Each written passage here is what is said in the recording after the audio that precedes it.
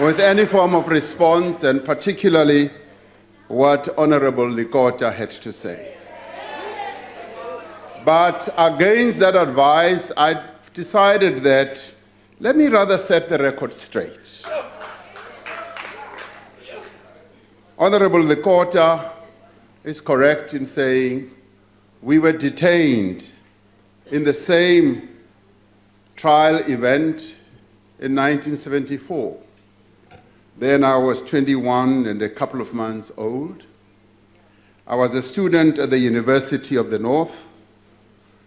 I had then been elected the chairman, as we used to call it those days, of the South African Students' Organization branch, with Steve Biko and others, Bani Pichana and others, Herine Ngwekuru, and many others being the gigantic leaders of SASO at the time.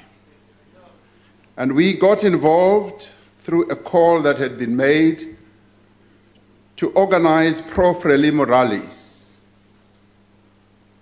The chairperson of the Students' Representative Council, Sidibe, who was the president rather of the SRC, got deeply immersed in this, and so did a number of us.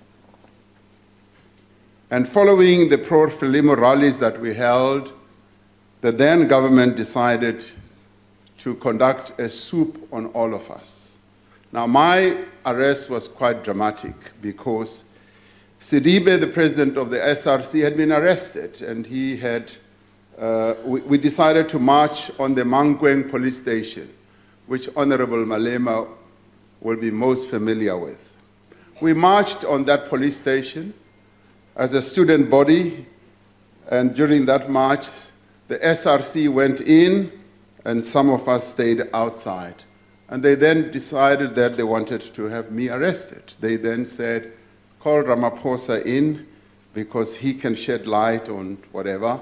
And the SRC members, without knowing that this was going to happen, called me in, and as soon as I sat down, they said, you can all leave now. Ramaphosa is now under arrest. And I was arrested, transported to Pretoria Central Prison, where I was in solitary confinement for a solid 6 months before anyone came to talk to me.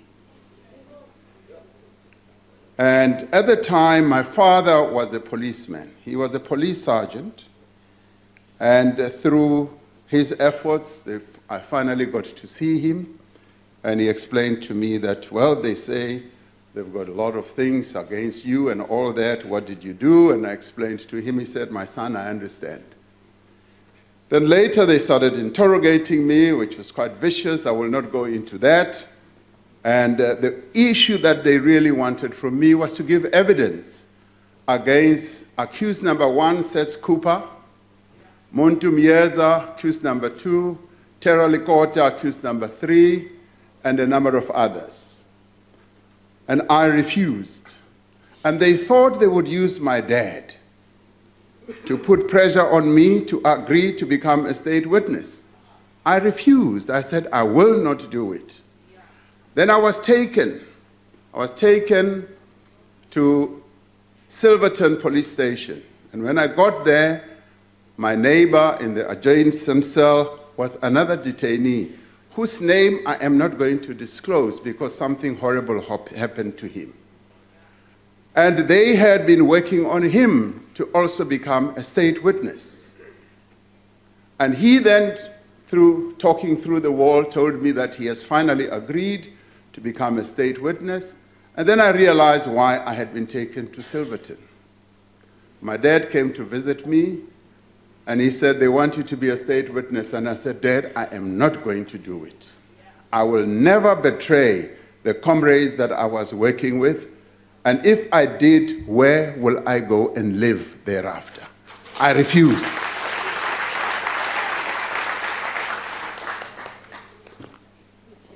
Now, having refused, my neighbor then went and gave evidence.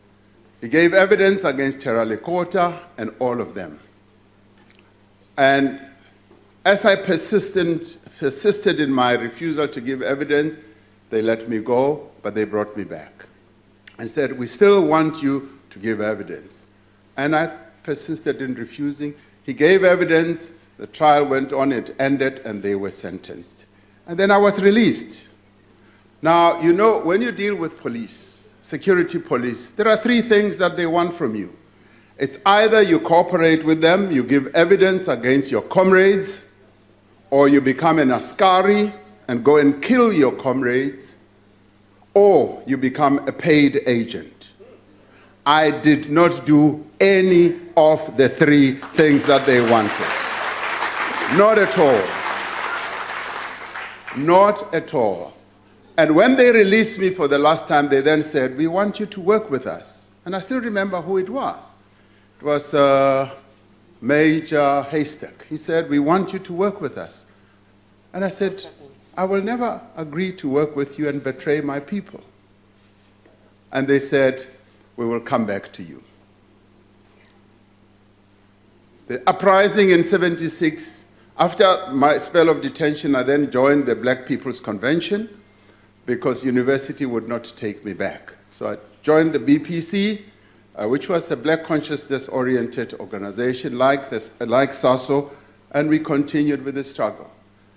'76 happens, and on the very day the uprising happened, a knock at 3 o'clock at my father's home sounded on the door, and interestingly, there was a comrade of mine who was later killed by the Venda police.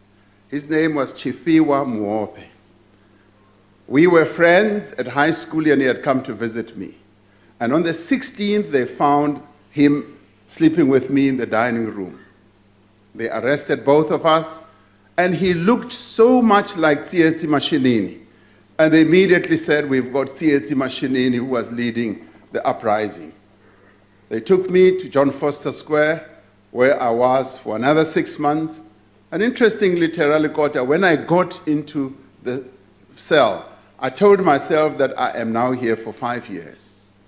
Because earlier they had been threatening me with a 5-year, 10-year jail sentence. And I persisted in refusing to give evidence. And they said, you are going to be like Nelson Mandela, you are going to break rocks on Robben Island. I said, in the end, I would rather go and break rocks, and I will never, ever betray my people. And my father supported me in all this, notwithstanding the fact that he was a police sergeant in the South African police of the time. He supported me. And after I was detained in '76, I was finally released without any charge being preferred to me or against me. Chipiwa Muope was later released because they found that Chipiwa Muope was not Tsietsi Mashinini, and in the end, he was later once detained again and killed by the Venda police. Following that, then my journey led me into the unions where I organized workers. And I want to take time to explain to Julius, Honorable Malema, about the organization of the NUM, because that is another issue that has been raised in the past. And the question has always been, the NUM was an Anglo-American project. That's what has always been raised. And that story started being spread by some within our own ranks who had at the time been given the responsibility to go and organize mine workers. And because their approach had not worked, they then started spreading a story as they saw the NUM growing. Now, how did we organize the NUM? James Mutlatsi, Elijah Bahai, and a number of others, Paul Nkuna, bear testimony to this. We went into the mines, started trying to organize, and mine workers would not join the union. They said, you are insurance agents, why should we come and join the union? And the question they kept on asking, Honorable Malema, have you got permission from management to come and organize us? And we said, no. They said, we don't want to get fired, so we're not going to join your union. And in any event, we think it's an insurance company. And they kept asking me, where do you come from? I would say, I come from Soweto. They said, you are a skellum from Soweto, and we're not going to join this thing of yours.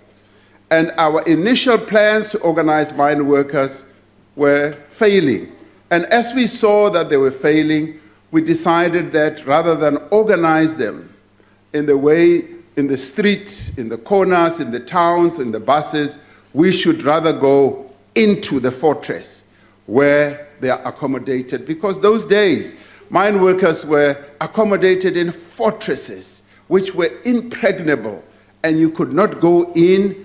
And we decided, yes, to go to the Chamber of Mines. And we said, the Vihan Commission has now declared that black mine workers can join unions. We want them to join unions. Give us access, because we do need the access to organize them. And access had been given in a number of other unions. In the factories, offices had been opened in factory environments and what have you. So we said, like it's happening in factories, we want access in the mine hostels. Previous to that, the attempts to organize mine workers, Honorable Malema, had been to try and get them in buses as they are going home in the rural areas, and they had all failed. So we decided that we will take another direction, and we did. We got access, we started organizing mine workers, and they kept asking, do you have permission? We said yes. At the time, Anglo-American and Rand Mines were the only two mining houses that had allowed unions, their workers to join unions. And naturally, the union started growing, and it grew by leaps and bounds. And I've often said to those people who say, you are an Anglo project, I would say, why would Anglo act against its own interests? Because it was Anglo-American which was most severely affected in the strikes that mine workers embarked upon. In 1987, they got the biggest brunt of the strike at the time. So the union grew, and not only did it grow, the NUM was the first union to adopt the Freedom Charter in our country. The very first union. And following that, the NUM was the biggest motivator for the formation of COSATU. And it was the biggest union in COSATU.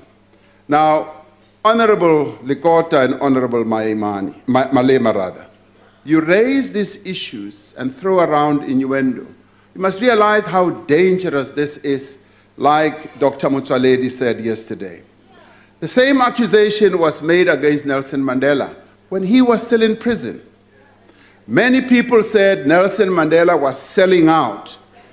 They said he was selling out because he had agreed to be separated from his comrades and was therefore in Polsmo alone, and he was being manipulated and he was selling out.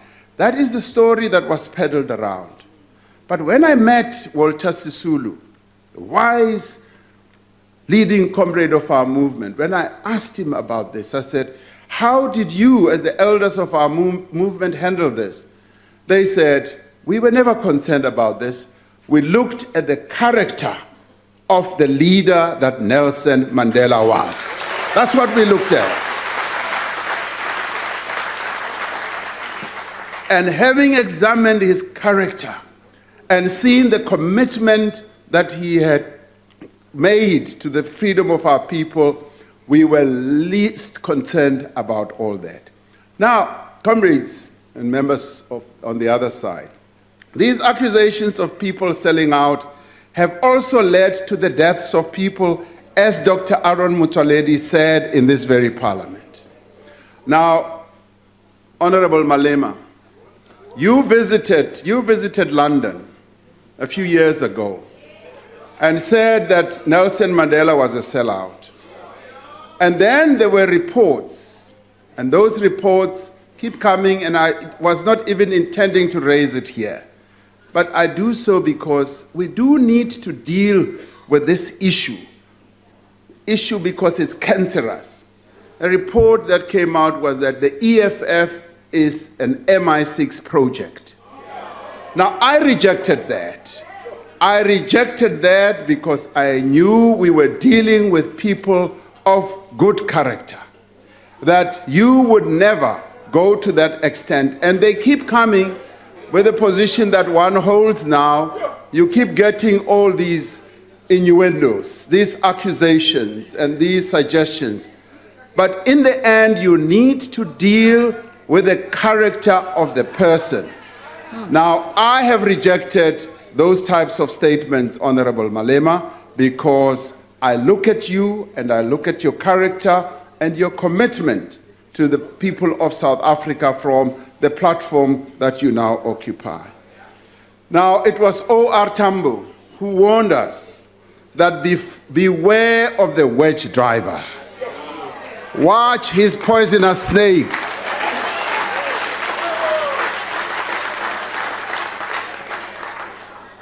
These stories that are spread about people doing that and that are so dangerous. Nelson Mandela had to deal with this issue when he became president of the ANC.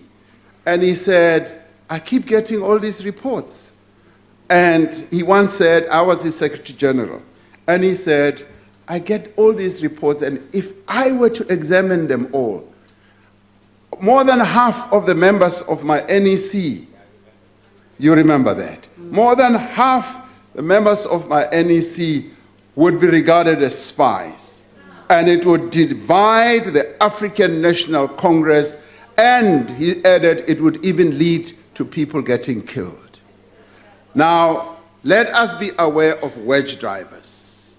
Let us be aware of people who want to spread poisonous messages amongst us. I can testify, I have never, ever been a spy. I've never worked with the enemy. All I've ever done in my life is my commitment to the people of our country. That's all.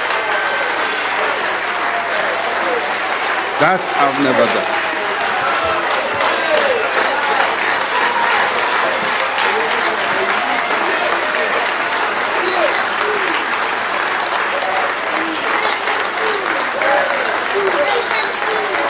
Thank you. Thank you, honorable members. We will still come to the end. I'm sure you'll have more time at that point.